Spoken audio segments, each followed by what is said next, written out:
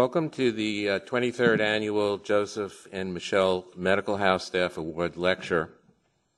Dr. Joseph Muschel was a resident in the internal medicine training program here at Columbia when he was diagnosed with advanced stage non-small cell lung cancer during his PGY2 year.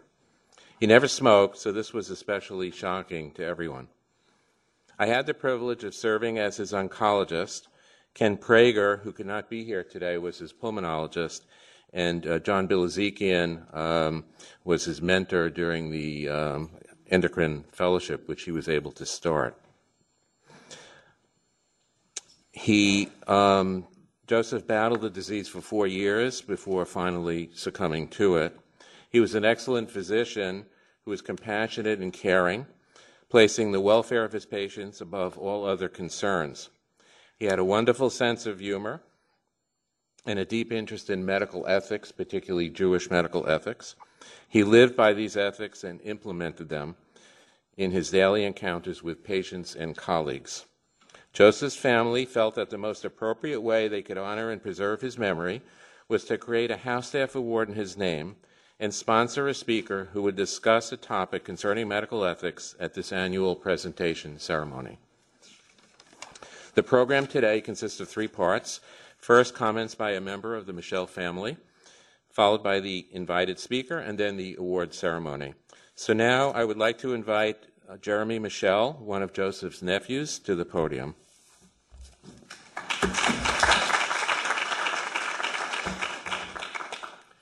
Good afternoon. As Dr. Stupler mentioned, my name is Jeremy Muschel. I am Joseph's nephew, and I am honored to speak on behalf of the family. This year marks the 23rd year that Joseph N. Muschel House Staff Award has been sponsored by our family. This year also marks a first for our family in that for the first time, I, the family representative, like many of you, never met Joseph. I was born just months after Joe's passing, and I carry his name. I am Jeremy Joseph Muschel. And though I did not know Joseph, I grew up in a home where his life and his values were a frequent topic of conversation. So much so that despite having never met him, those values are very much alive for me. Our family provides this award on an annual basis as a way of memorializing Joseph and perpetuating the values by which he lived and practiced medicine. Joseph was known as a house officer who always tried to internalize the totality of his patient's situation as he attempted to help them. Medically, his approach to medicine was a synthesis of competent medical care, advocacy for his patient, compassion and kindness. It was not unusual for Joseph to call a clinic patient who he knew lived at home alone on a Friday afternoon to make sure that his patient had picked up his prescription and that he had food in the refrigerator. These were my uncle's proudest moments as a physician. During the course of his illness, Joe had the fortune of being treated and cared for by outstanding physicians in his institution who cared for him precisely the way he would have sought to treat others. I speak, of course, among others, Dr. Ken Prager and Mark Stupler. We are delighted that Dr. Stupler is here today, and we miss Dr. Prager, who, to his credit, has not missed but this singles-year event in the 23 years we have been doing this. It is only fitting that Dr. Prager conflict requiring to be overseas involves a medical ethics issue that would have been close to Joseph's heart. We as a family have eternal great gratitude towards Dr. Prager and Stupler and everybody that comprises this institution, and are honored to be here today with the Department of Medicine as you bestow the 23rd year annual Joseph Muschel House Staff Award to a worthy medical house officer chosen by his or her peers. And we are honored to hear from your invited guest lecturer, Dr. Mildred Solomon, president of the highly respected Hastings Center, who joins us on the long list of distinguished lecturers who have graced us in the past. It is a great honor for me to extend these introductory remarks on behalf of the family. Thank you all, and congratulations to the awardee.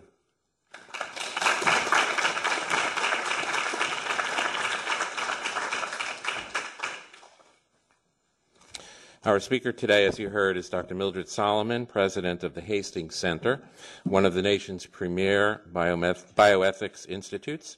She has an international reputation for her research on and advocacy for wiser healthcare and science policy. She is professor of anesthesia part-time at Harvard Medical School, where she directs the school's fellowship in bioethics. The focus of her bioethics scholarship has been on the ethics of end-of-life care for adults and children, organ transplantation, protection of human research participants, responsible conduct of research, and governance of emerging technologies. She has served on committees of the National Academies of Science, Engineering, and Medicine. The title of Dr. Solomon's talk is Enhancing End-of-Life Care, Progress, Obstacles, and New Directions.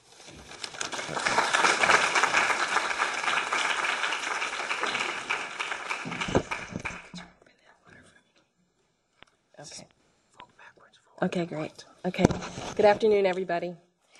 It's a real pleasure for me to be here. I want to thank Dr. Prager and Dr. Stupler and Dr. Landry for inviting me, and most especially, I want to thank the Muschel family for creating this opportunity and this focus on ethics that's been a long-standing focus supported by the family for a long time. It's a real blessing that you've contributed to the organization, and I'm honored to participate in it. I can't resist by saying a little bit about the Hastings Center.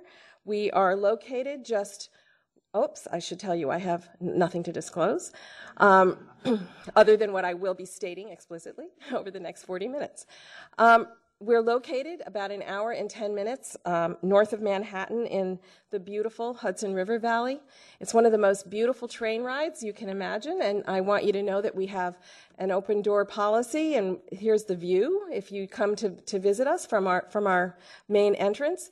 And we do have a visiting scholar program that brings visitors from all over the world, and I want to encourage you, if you care about the kinds of issues that we're going to be talking about, to come and consider applying to our visiting scholar program.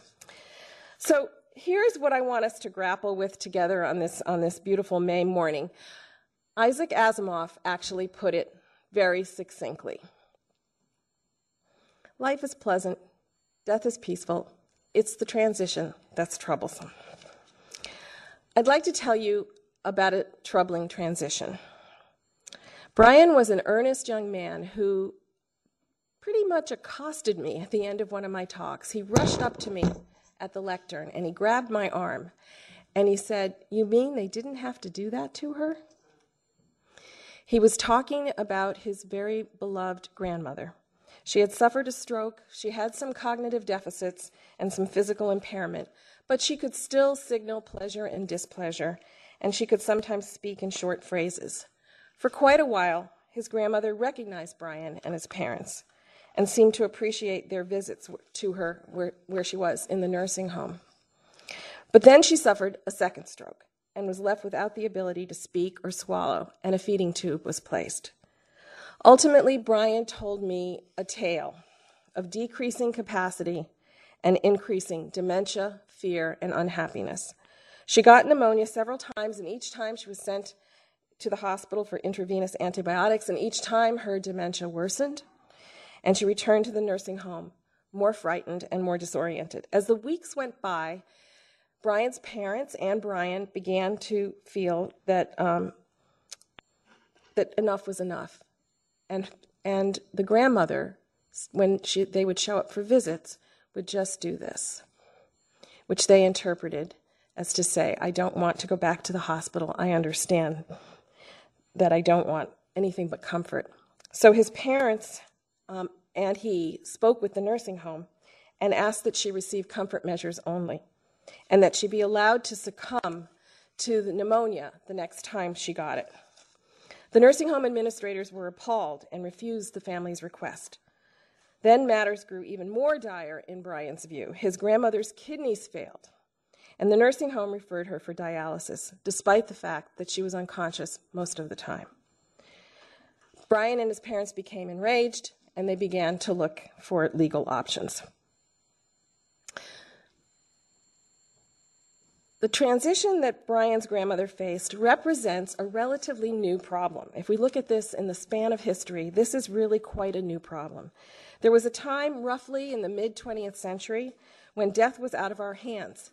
In the United States and other developed countries, people died primarily as recently as 40 or 50 years ago from infectious diseases and unexpected injuries.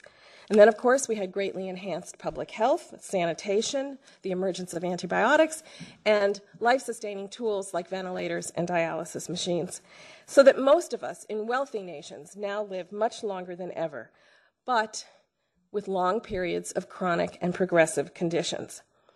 So what's that meant is what you live every single day, that quite suddenly the timing and the circumstances of death are for the first time in human history largely in human hands. So now it is we mere mortals, and especially clinicians, who working with families who must decide when a medical or surgical intervention is likely to be beneficial or add misery. And we just haven't known how to grapple with this. It's not surprising that we first turned to thinking about this as a problem of rights. And I think that, this is Karen Ann Quinlan on the cover of Newsweek in 1976. Her father asked the court whether her ventilator could be withdrawn or not. And that's because her doctors really wanted the family to go to court to find out. The doctors were concerned that this might be considered a murder. And it was that uncertainty, the very newness of the question, which is what caused her to be put on the cover of Newsweek. In the 10 to 15 years after Quinlan, there were roughly 200 similar court cases, and they were all of this shape, with families urging clinicians to cease and desist. And the courts have ruled similarly in all those cases that patients have the right to forego any kind of treatment at all, no matter how complex or how simple. And if they have lost capacity to make those decisions themselves, their families and others who have known, or those who have known them best, can speak on their behalf. And the central guiding principle that we arrived at was based on our notions of liberty and of rights, basically focused on patient self-determination. And this wasn't just a growing legal consideration over the first 20 years of this debate. It was also supported by an ethics consensus. This is one of the first reports in the country that came out of the President's Commission for the Study of Bioethical Problems, which was convened by Ronald Reagan. And then at about the same time, this was a report that came out from the Hastings Center. And they both affirmed, they were very, very aligned in their findings, they both affirmed an individual's right to self-determination. And that's why we've put so much emphasis on advanced directives, and more recently we've talked about not advanced directives, but also advanced care planning. It's based on a commitment to autonomy, which I'm using almost interchangeably with the concept of patient self-determination. It's based on our American focus on liberty, on individualism, and on rights. But what I want to talk about today, that's the history. That brings us to today. I want to talk about at least 3 problems that are related to our focus on autonomy. And let me just foreshadow the 3, and then I'm going to give you examples of each one. We haven't yet actually achieved the promise of autonomy because we don't actually have real patient self-determination, and I'll explain what I mean by that in a moment. So here we have organized our whole bioethics framework and our clinical care and our orientation to clinical ethics about the rights of individuals to be self-determining, and I think it is a promise that we are far from reaching. Secondly, this is maybe ironic. Not only have we not reached the promise, but we've also, in a way, overlearned the principle. I might say bioethics has overtaught the principle of autonomy, and we're over-applying it. So we're coming up short on our own aspirations for autonomy, but we're also misapplying it and overreaching with it. So I'm going to give you an example of that. And then finally, this could have just as easily been the title of my talk. I think we have to move from securing rights, which are very important and we want to maintain, to meeting patients' and families' needs. A focus on rights can only take us so far. We need to address needs. So let me take up the first issue first. We haven't yet met autonomy's promise, is another way of saying this. Despite our emphasis on autonomy and advanced care planning, the goal of ensuring authentic patient self-determination and real shared decision-making hasn't been achieved, not by a long shot. Sharon Kaufman is a very, very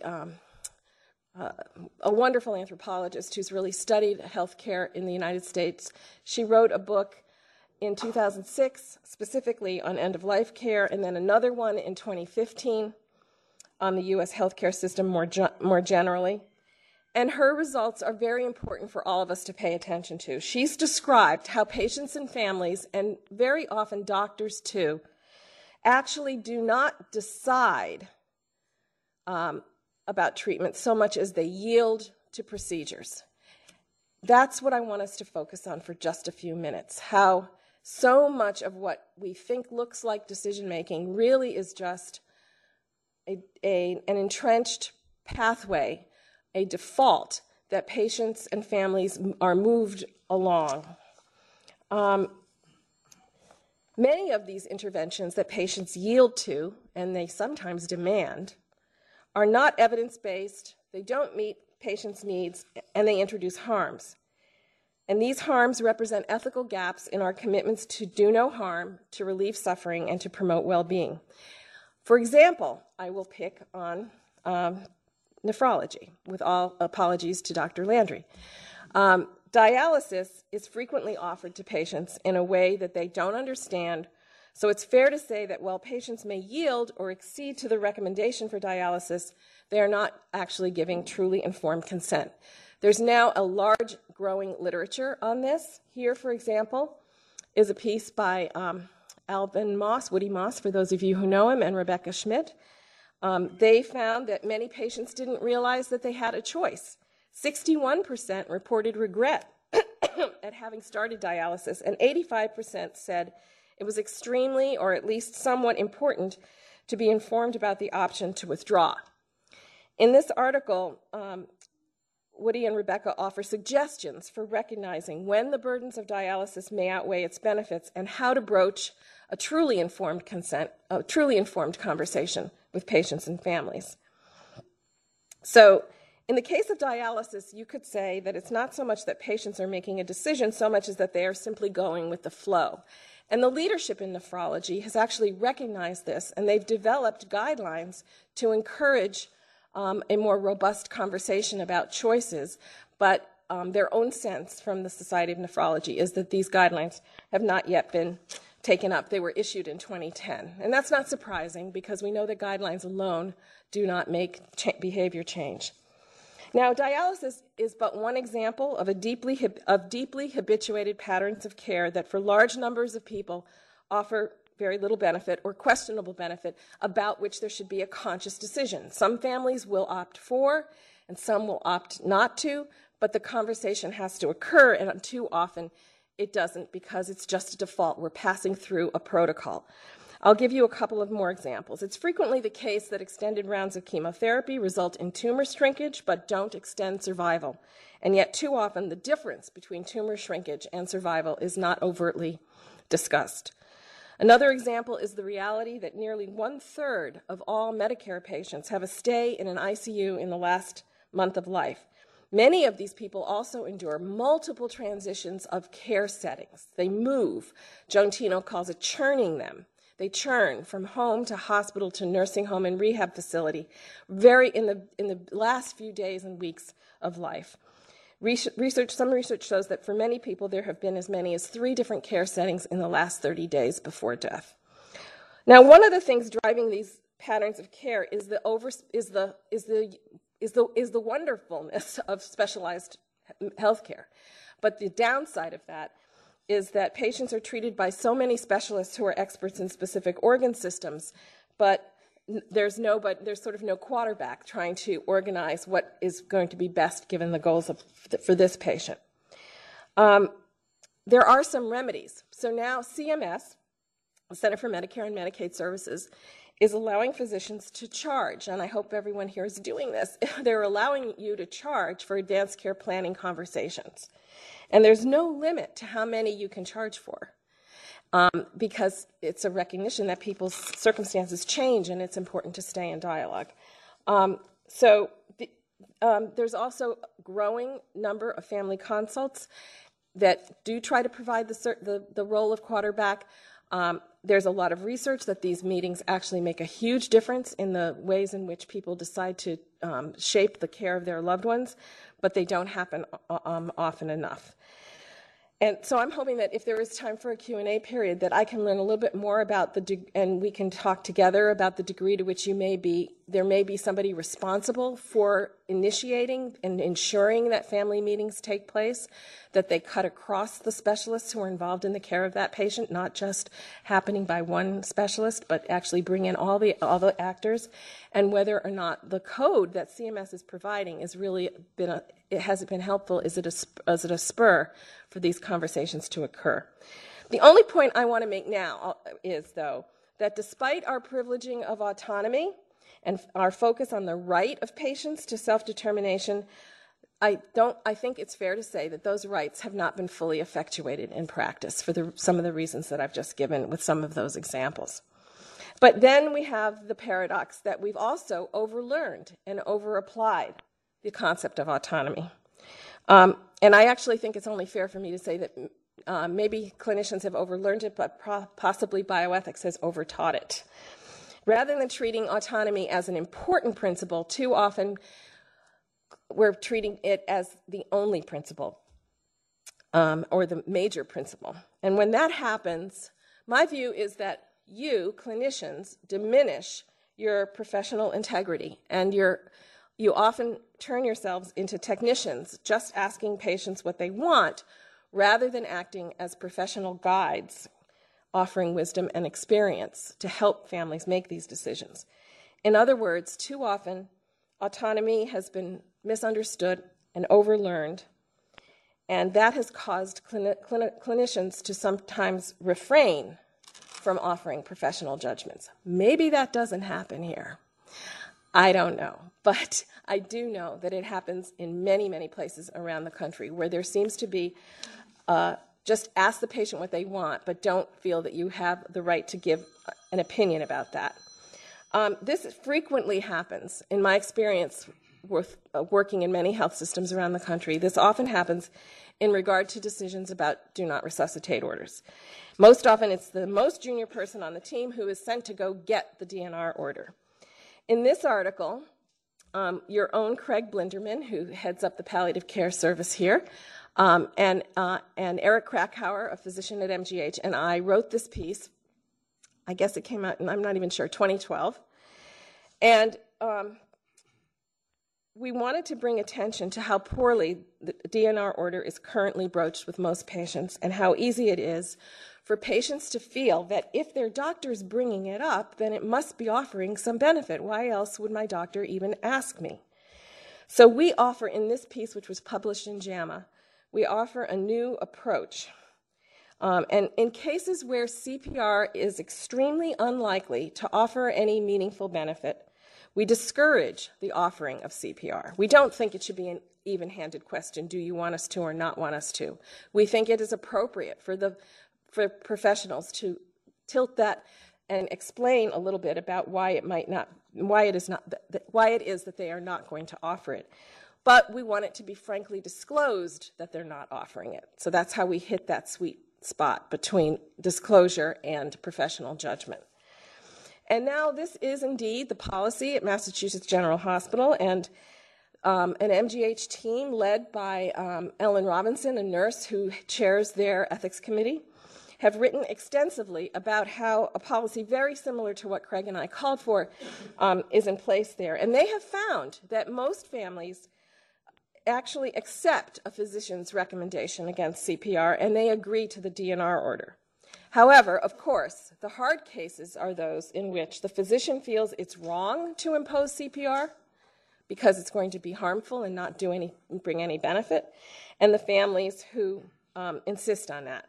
So those are the tough cases. So what should an institution do when they're faced with that very tough case? Well, Ellen Robinson at MGH actually studied how families reacted to their new policy of not offering it. And they published many papers, but this one is interesting. Came out in the Hastings Center report. It's interesting because they found that most families accept it, but there's a hardcore of families who refuse, and they wanted to study those families. And they asked themselves the normative question of how should they respond when families really do persist and insist upon something that is actually against the professional integrity of the clinician, or the clinician feels it's against their integrity. And so they described what they did here. And basically, the institution backs up the clinicians at MGH. And in effect, MGH limits the authority of surrogates when they believe it's not in the patient's best interest to do as the surrogate is asking. So the Hastings Center report published this, and then our editor-in-chief, Greg Kaganick, commissioned 2 commentaries on this policy. I wrote one of them, and I basically supported the idea that surrogate authority could be limited if their decisions are harming the patient's best interest. And my dear friend and colleague at Montefiore, Tia Powell, disagreed with me and disagreed with Ellen Robinson's piece and said, no, we have to go with surrogates. So I just bring this to your attention because I think it's a really interesting debate, and it shows that the way in which we have thought about autonomy needs some scrutiny. Okay. And I think it's an example of the overgeneralization of the principle of autonomy, of our overlearning it, because we're allowing decisions that could harm patients. We're letting beneficence and non-maleficence take a lower value than autonomy. And I want to be really clear, please don't misunderstand. I think we should be proud in the United States of how much authority we give to patients and families.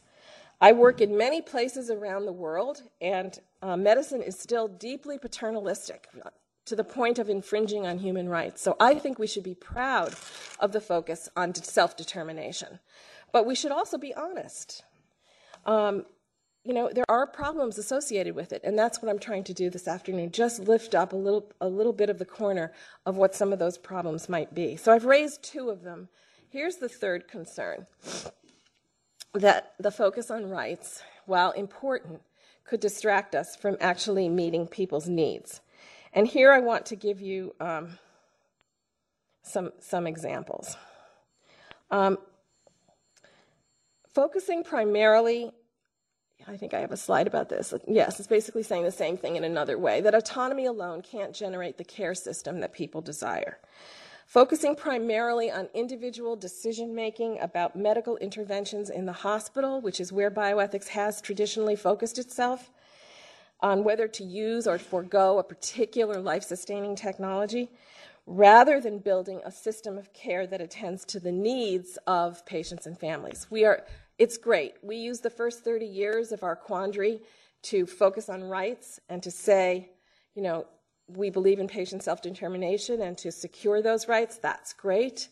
But that focus of the rights you have about a specific treatment at the bedside, it has very little to do with now the obligations I think a just society has to designing communities that are going to meet the needs of our aging population. In 2013, the Hastings Center came out with a fully revised and updated edition of its landmark 1987 guidelines, and it called for a systems approach to improving end-of-life care. And in 2015, the Institute of Medicine did something similar. And again, both reports took a systems approach. They were broadening out an ethics framework from one that focuses solely on patient decision-making at the bedside and patient self-determination to a more relational ethics.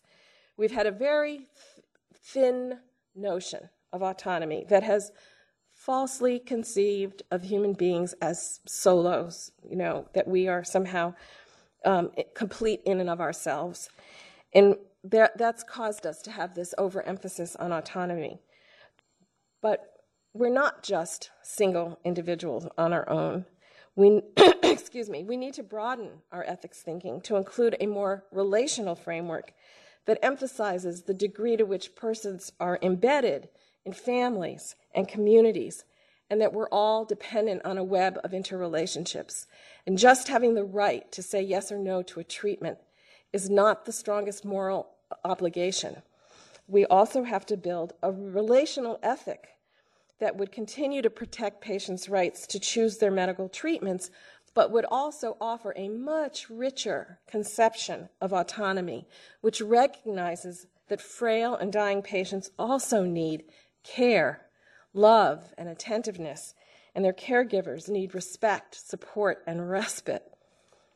So a relational ethics framework makes commitments to family caregivers as well as to patients and families, and it would aim to develop home and community-based care that supports the family and the patient's social and environmental and everyday logistical needs and their ability to support their activities of daily living.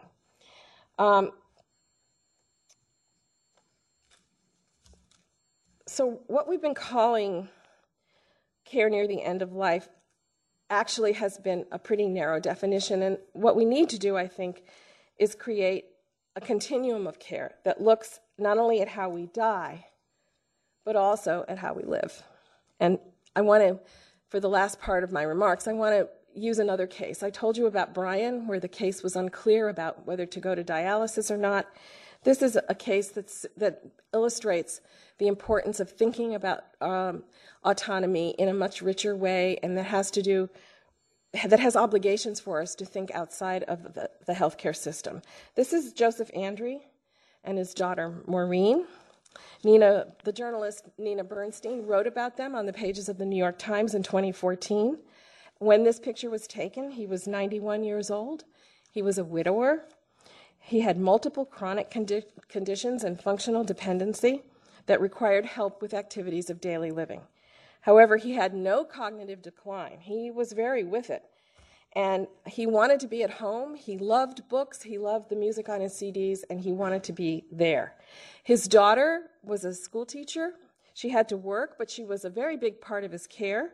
She came to his home every day after school and helped make sure that he could get ready for bed and get his supper. And this worked for a really long time, and it also worked because New York State has very generous Medicaid benefits. And so the combination of his willing daughter being nearby and the Medicaid aid really enabled him to stay at home for a long time. But then the article shows that this only lasted for a while. The last 2 years of his life, he had unnecessary revolving door stays at nursing homes, emergency room visits, hospital admissions, all this churning and the change of care setting that I talked about earlier. All he really needed was simple logistical support at home. But instead, he was admitted to nursing homes that were terribly understaffed. He developed pressure sores and a systemic infection. He was deeply miserable most of the time, and with no cognitive impairment, he knew that he was miserable. And he knew that he had been, in effect, abandoned, even though he had a loving, committed daughter.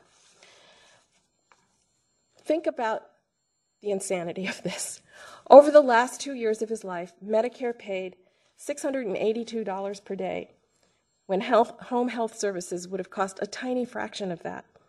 Ultimately, over the last 2 years of his life, his care cost $1 million. And that $1 million was spent on many health problems that arose because of the poor care in the nursing home.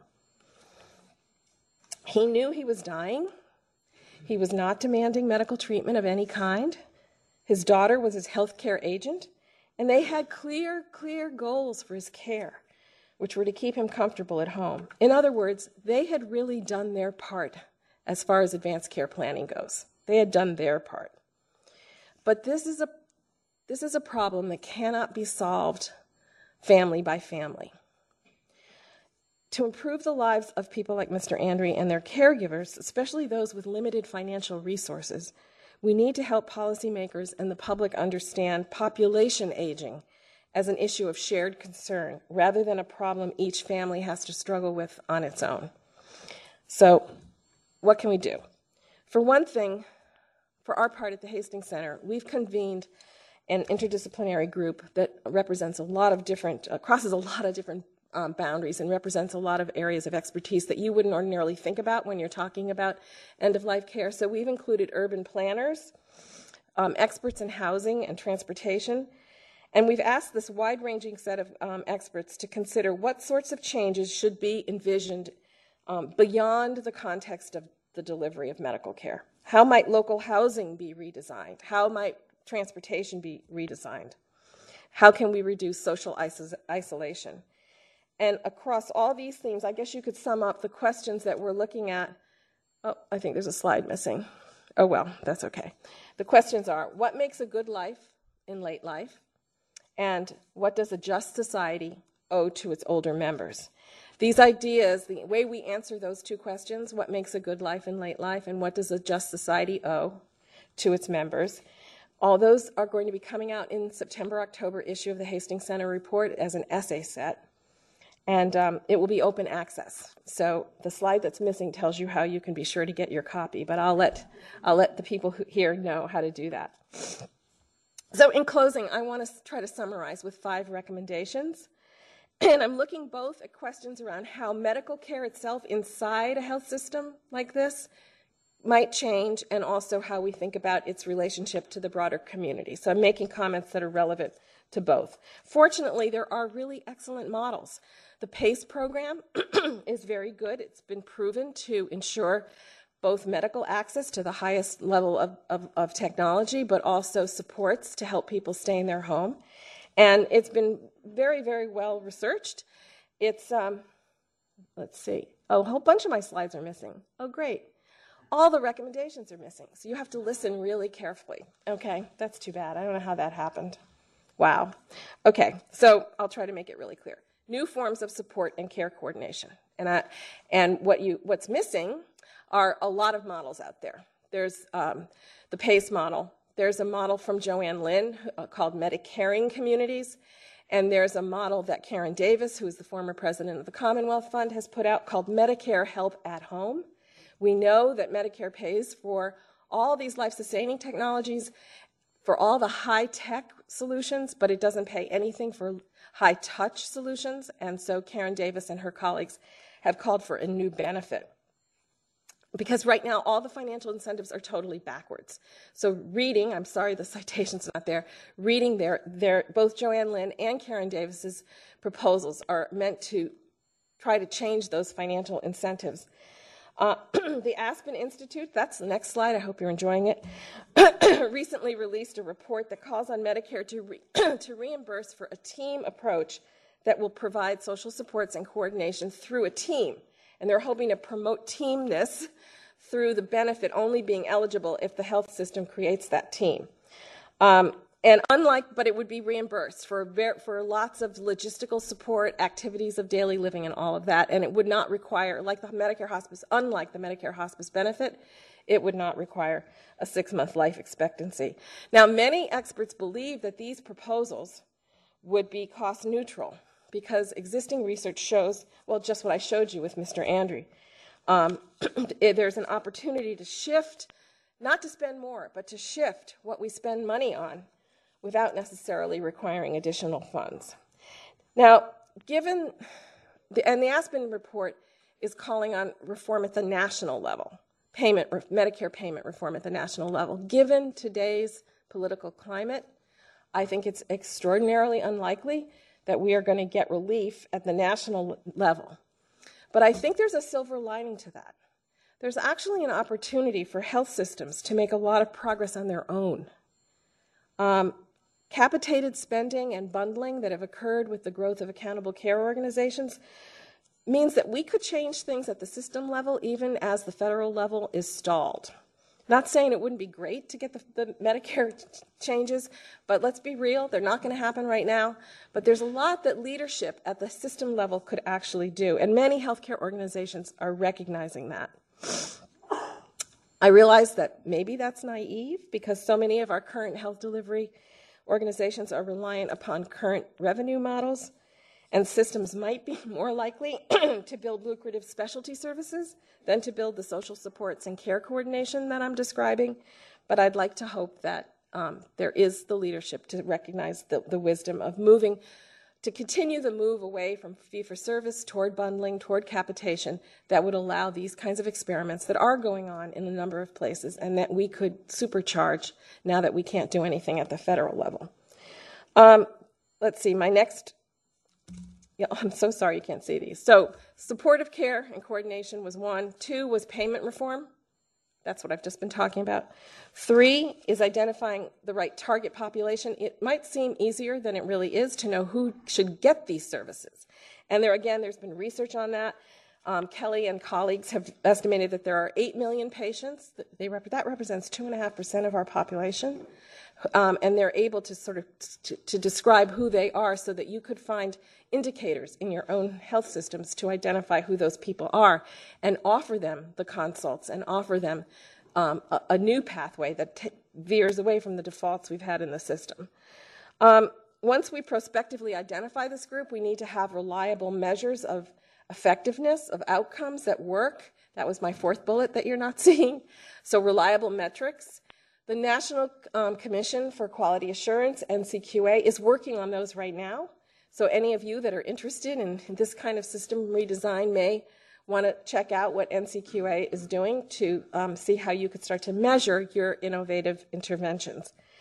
And then lastly, we need to expand specialty palliative care, and we need to build primary palliative care. Given that the Muschel Lecture honors residents and early career clinicians, I think it's fitting that my final recommendation focus on training, on building both specialty and primary palliative care through training. Only about 20% of residents nationwide plan to go into primary care. Only 1% plan to go into geriatrics or palliative medicine. Today, there are 5,500 board-certified palliative care specialists in the country, and the estimates are that we need to at least triple that number to 15 or 18,000 if we're going to be able to provide care to the baby boomers. Similarly, we need to ensure that all clinicians, not just board-certified specialists, have basic literacy in palliative medicine. And the part we've tried to play in this at the Hastings Center is we developed a partnership with the Society for Hospital Medicine. I hope this slide is here. Oh, darn it. Oh, you know what? I see what happened. Look, okay, I get it. That's my mistake. That's everything I just told you. That earlier slide is also my last slide, and that's why I thought things were missing. Okay. So, our partnership with the Society for Hospital Medicine, they've never really been involved or been asked to be involved in advanced care planning. We reached out to their leadership, and together we developed a new pathway. I don't expect you to read this. I just want you to know it exists. You can go to the Society of Hospital Medicine website, and this was 2 years, and it took 2 years to work together to break the defaults and create a new pathway that hospitalists are now being encouraged to apply to ensure that advanced care planning happens. And you can get all the resources that we developed on their website. Okay, so let me conclude. Over the last 35 years, from a time when our society didn't know whether withdrawing a ventilator would be killing someone, the Karen Ann Quinlan kind of question, from that time, the United States has put in place a very robust ethical and legal framework for making bedside treatment decisions for patients near the end of life. It emphasizes autonomy in vitally important ways, but now we need to expand it. We need to figure out how it can also include attention to meeting people's needs. We need to redesign our systems of healthcare delivery. It's one of our most important challenges. But it's really difficult. Public trust will need to be nurtured so that there can be mature conversations about options. New pathways of care will have to disrupt the defaults, and will need, at the same time, changes in the community outside of the healthcare system for new forms of housing and transportation, and help with activities of daily living for the millions of Americans that are going to enter frailty and dementia. And on top of it all, these new arrangements are going to be disruptive. There will be both financial winners and losers. We are all, everyone is making money on a system that isn't really benefiting us. But to disrupt that system, some will win and some will lose. So we need moral courage. We need morally courageous hospital trustees. I don't know if there are any here. I hope there are. Healthcare executives, payers need to think about this more carefully. Policymakers, clinicians, community leaders, and families willing to build new systems of medical care and social support in the community. I brought you a story about Brian, not a story, but a recollection of a young man who was very distressed. I think if we think about Brian, I brought you a story about Mr. Andre, and if we keep them in mind, hopefully we will find the courage and the commitment to disrupt our own ways of doing things. I know it's going to be really difficult, so I want to end with the wise words of a great American philosopher, Gary Larson. Okay, Mr. Dittman, remember, this brain is only a temporary one, so don't think too hard with it. Okay, thanks for your attention.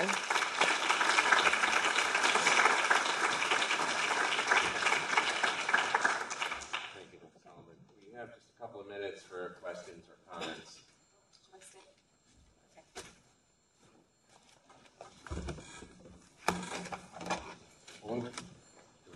Just as a quick question, I do general primary care and outpatient setting. A lot of that quarterbacking you described, and I think one of the things I've heard a lot about recently that some hospitals are trying is sort of a hospital at home model to try to keep people in their home for like simple admissions, because I think a lot of these patients, while at end of life, often need IV medications or things to sort of extend their life, but simple interventions. I'm just wondering what you've heard about that. Yeah. So, I think that's the kind of thing that PACE or the Medicare communities that Joanne Lynn is advocating, or the benefit that Karen Davis is urging Medicare to provide, would enable to happen. But this can happen well, or it can happen terribly. It can be a dump them back at home and put all this burden on self-care in a situation where nobody has the human beings there to actually learn and help with it, or it could be a very good thing if we had paid caregivers or respite or all the things that you would need for the human surround. So I think it's promising, but we should hold its feet to the fire to make sure that all that context gets attended to. Rita. Thank you so much. Doing something very subversive. You're trying to sound very matter of fact, very systematic, methodical, and yet you're raising questions of not only what is it before, but what is it? And to come on out and call it relational is raising the question of what is we're meant to do for patients and families, and what is it that we clinicians, doctors, nurses, social workers, what is it that we clinicians are obliged to become not just skilled at, but committed to, which includes emotion and insight and fellow feeling and things that we, in effect, train out of ourselves along the way. So thank you for the subversiveness. Thank you for calling it subversive. That's great. You mentioned the ASN guidelines in 2010, which you said have not been fully implemented, and it very much agrees with so much of what you just said today, and that is Alvin Moss believes that dialyzing the patient, let's say in a comatose state, is unethical and should not be done. But the problem in New York State, as opposed to in the Mass General, is that New York State tells us that we have to go along with what the patient wants, and if the physician thinks it's unethical, often the hospital will not support it because they're worried about the legal ramifications in New York State. So I'm just wondering if you have any recommendations for that. Yes. So I do think New York is an outlier. I think it's more difficult here. Even if you just look at our brain death stipulation that there's religious exemptions for brain death, that's something New York probably should be proud about, that we value the diversity of this population, but it is different, and it probably is easier in Massachusetts. But I don't want to leave it at that. The MGH research shows that when physicians really do use their experience and judgment and are willing to offer judgments and to offer recommendations, most families do go along. So yeah, if you've got this hard case where the family won't go along, you're going to have a tougher time. And maybe that's a good thing because New York has decided you should have a harder time. Okay, I'm okay with that. But I think that there's also some responsibility on the part of clinicians and systems to do what Rita just said, to learn how to hold these conversations in a way that families will be able to understand. Families don't want to torture their loved ones. But if they haven't been helped to understand the real pros and cons, then they're going to push in every way they know, and if that's what they know, that's what they're going to push with.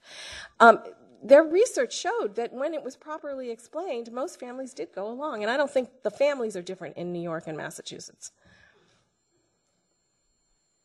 And also, I was going to say, when the legal system understands the ASA as guidelines, they usually do support the physician's decision under those circumstances. So, but it's very, very rare that it actually gets to the legal system.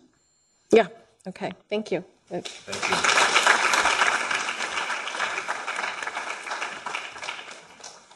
Now we come to the awards portion of the program. It was decided from the initiation of this House Staff Award that the awardee would be selected by the medical house staff rather than by the faculty. Accordingly, ballots were sent out in April asking them to vote for a PGY3 resident who best exemplifies Joseph Muschel's qualities of kindness, empathy, and integrity. Somebody who is a staunch advocate for his or her patients. As far as we could tell, there was no Russian interference in the voting. I read the comments on all of the ballots and can honestly say that many of the House staff members are deserving of such an award. So before announcing the winner, I would like to just acknowledge the runner-up, Dr. Catherine Dubowski, who I understand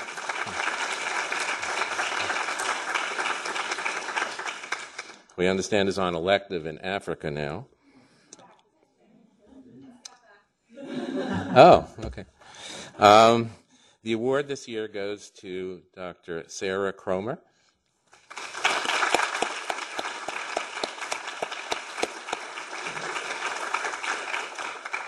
Comments from her house staff colleagues mentioned that her humanity and compassion are deep, consistent, and unfailing, and about how caring she is towards patients and fellow residents. Sarah, can you please come up to the podium?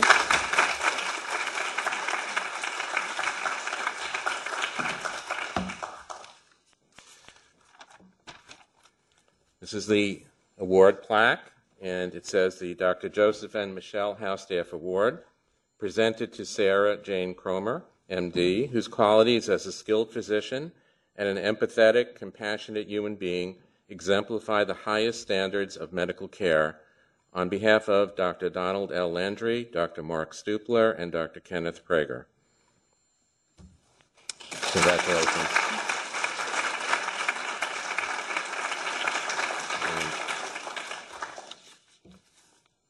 This is also accompanied by a stipend, which we will take care of afterwards. So, Sarah, if you have the podium, if you want to say a few words.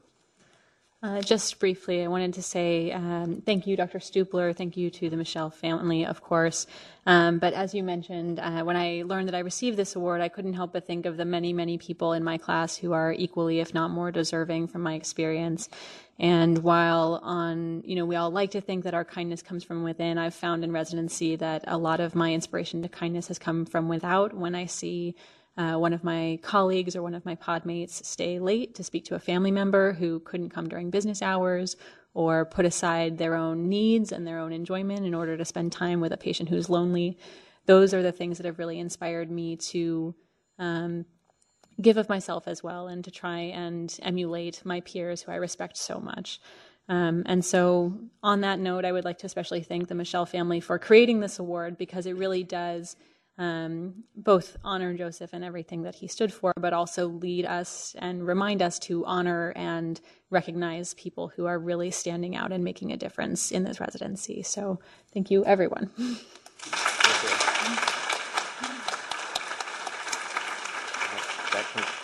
That concludes the program for today. Sure. Oh, yeah. Check, I have another one. I think the speaker may have picked it up with her papers.